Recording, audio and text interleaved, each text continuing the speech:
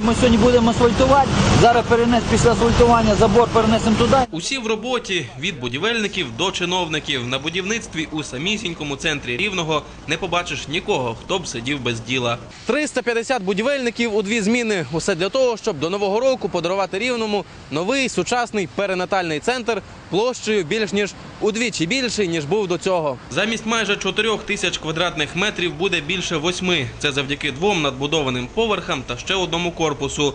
На будівництво року у Рівному держава виділила 46 мільйонів гривень. Всі кошти з державного бюджету поступили на рахунок, затримки фінансування немає. Будівництво йде згідно графіку до грудня місяці, на початок грудня. Я думаю, що ми будемо святкувати відкриття перинатального центру. Наразі новий заклад готовий на 40%. Усі будівельні роботи мають бути виконані до 10 грудня, кажуть обласні чиновники. Саме ж відкриття центру, повністю укомплектованого обладнанням, заплановане орієнтовно на 20 грудня. Тоді свій автомобіль комфортно можна буде поставити просто перед перинатальним. Ми погодили з ГАІ і проєктантами стояночку, вона сьогодні буде виконана, і перинатальний центр буде мати свою власну стоянку, а мешканці міста Рівного з лівої сторони, ви бачите, будуть мати стоянку для маршрутків і автобусів.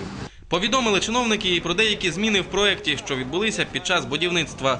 Колір нового перинатального буде не такий, як на ось цьому паспорті. Зовні центр пофарбують в молочно-сірий, щоб він особливо не виділявся на тлі сусідніх будівель. Іван Марчук, Марчук Реконструкція Перинатального. Інформаційна програма «День».